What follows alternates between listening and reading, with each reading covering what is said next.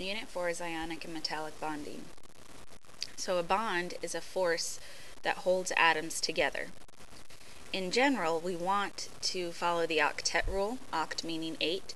So all atoms want to be like the noble gases because they have 8 valence electrons, or a full outer shell. Now, one exception that you have to know at this level is hydrogen. Hydrogen only needs 2 electrons to be like helium, the first noble gas. There are 3 types of bonds, 3 ways to achieve the full outer shell.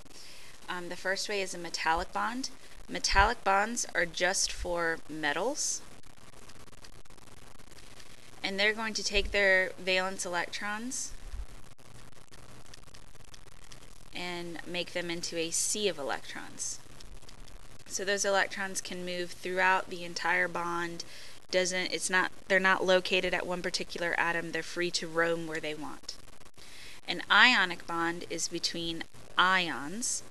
So it's between a cation and an anion. Now, cations are positive. You remember that by that little plus sign there for the T. And anions are negative. Well, metals are the ones that form our cations, and nonmetals form our anions. So an ionic bond is really between a metal and a nonmetal. Now they're going to take their valence electrons and they're going to transfer them. So the cation gives away the valence electrons to the anion. A covalent bond is a bond between nonmetals, and the valence electrons are shared.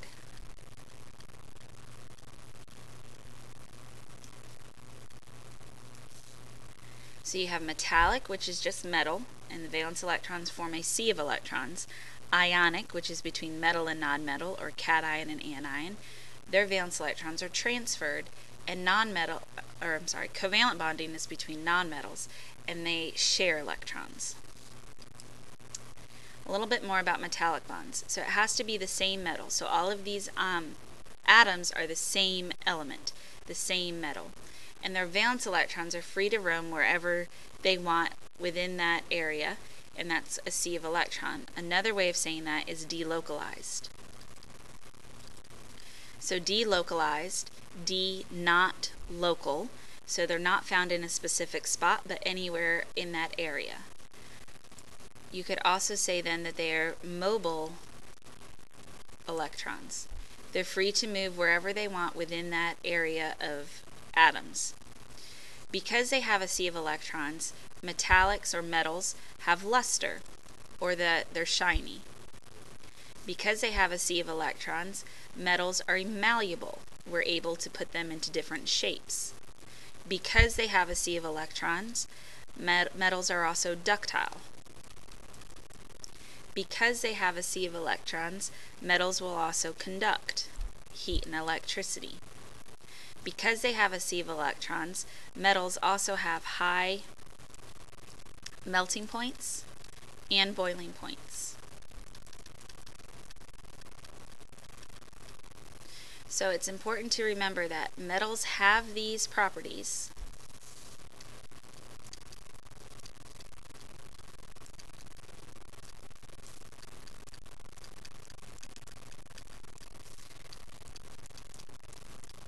because they have a sea of electron.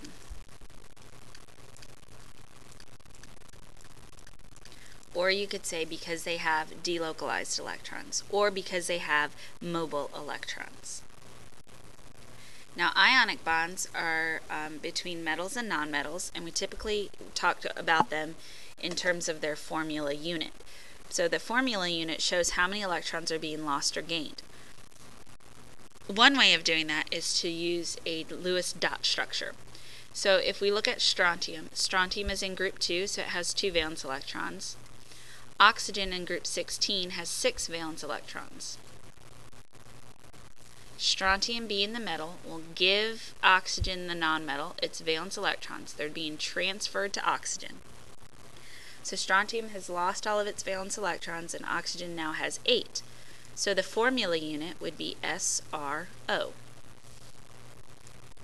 If we look at another example, sodium and sulfur, sodium is in group 1, so it has 1 valence electron. Sulfur is in group 16, so it has 6 valence electrons, just like oxygen.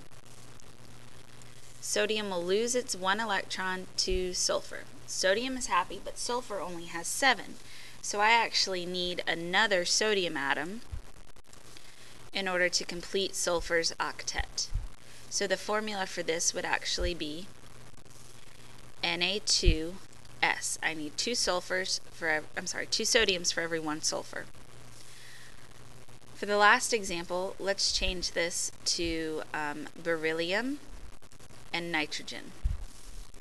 So beryllium is in group 2, so it has 2 valence electrons.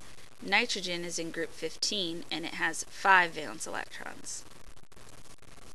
Well, beryllium is going to give away its valence electrons to nitrogen, and my beryllium is happy, but my nitrogen is not. So I need another beryllium. Now my nitrogen is happy, but my second beryllium atom is not. So I need another nitrogen.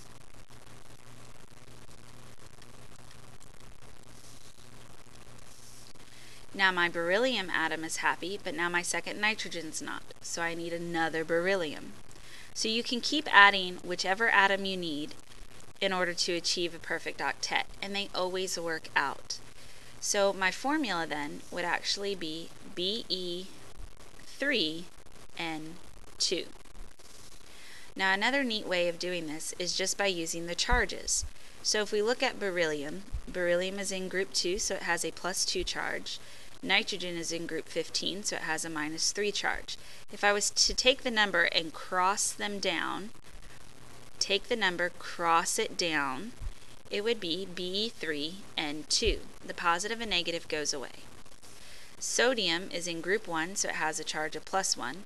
Sulfur is in group 16, so it has a charge of -2. Again, take the number, cross it down. Take the number, cross it down. Na2S1. You don't have to write a 1. Over here we have strontium and oxygen. Strontium is +2, oxygen is -2. So if I take the numbers and cross them down, I would actually have SR2O2. But the 2's can be reduced. So that's why it's just SRO. Anytime you can reduce, you need to reduce. So crossing charges. You take the number, cross it down. Take the number, cross it down.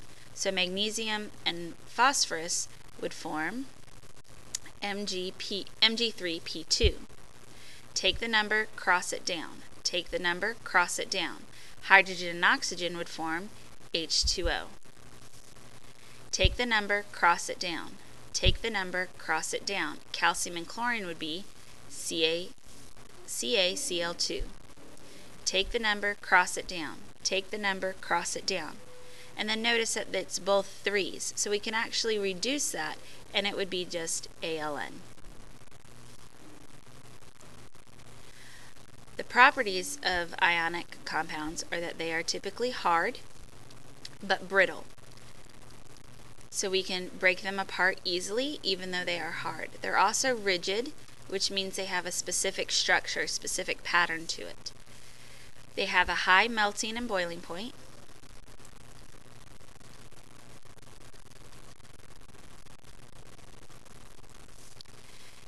They dissolve in water. And dissolve just means they break apart into their ions. So sodium chloride would break into sodium +1 and Cl -1. And they also conduct, but the only times that they conduct is when they are melted, so in the liquid state, or when they are dissolved, so when they're in water. So why do ionic compounds have these properties?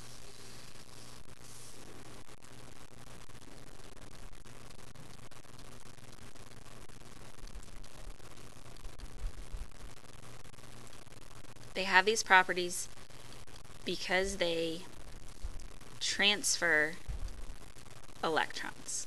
So it's all about what the valence electrons are doing in order to rationalize the properties.